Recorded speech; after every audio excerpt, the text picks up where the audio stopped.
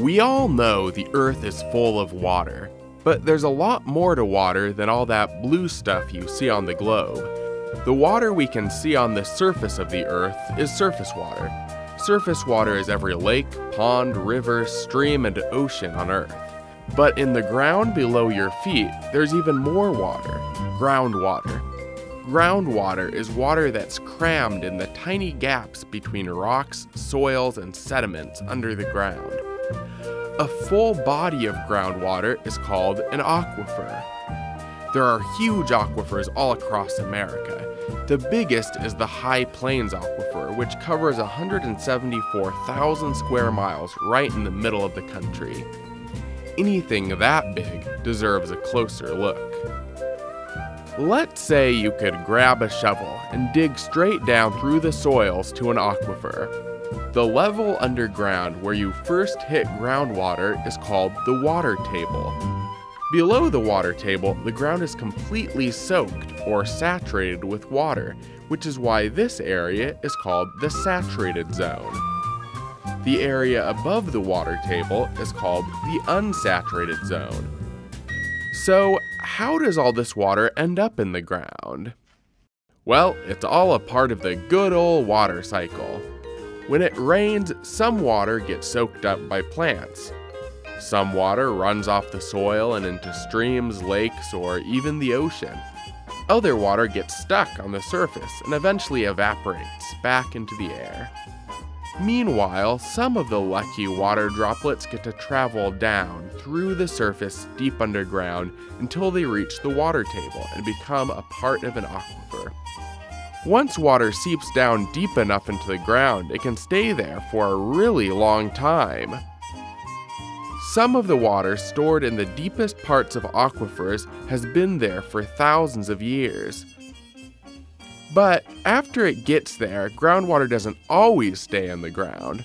A lot of the water on the surface comes from aquifers. If the surface of the ground dips below the water table, groundwater flows out into the space, creating a body of surface water. If the surface water dries up, groundwater can flow in to fill it back up. And if the water table in this area rises, so does the level of the surface water. Groundwater can also pour down a sloping surface, creating streams. Any place where groundwater flows out into the surface is called a spring. Surface water can also become groundwater.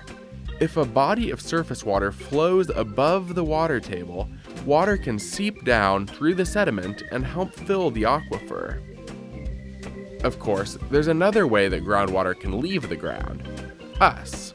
Humans depend on groundwater, and there are thousands of wells all over the country that draw water out of aquifers. In many parts of the country, the water you get from the tap comes from the ground.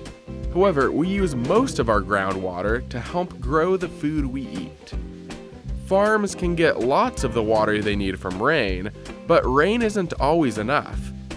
And in dry years, farmers depend even more on the water that's stored in the ground. In fact, American farms use about 53 billion gallons of groundwater every day. That's enough to fill over 1 million bathtubs or 80,000 Olympic-sized swimming pools. So, if we're using that much every day, can it run out? Well, yes and no. Remember, aquifers can be refilled by rainwater or surface water seeping in from rivers and streams, so there's usually more water on its way to replenish the aquifer. But if we use groundwater faster than the aquifers can refill, we could drain them dry. They probably wouldn't be empty forever, but it would take hundreds of years for the largest aquifers to get back to healthy levels. Whether it's up here or down there, water and how we use it matters. We may not be able to see it every day, but groundwater makes our lives possible. So don't let show-offs like rushing rivers and roaring oceans get all the attention. Those unseen aquifers below ground have been here longer than we have, and with a little love and care, they'll keep on taking care of us long into the future.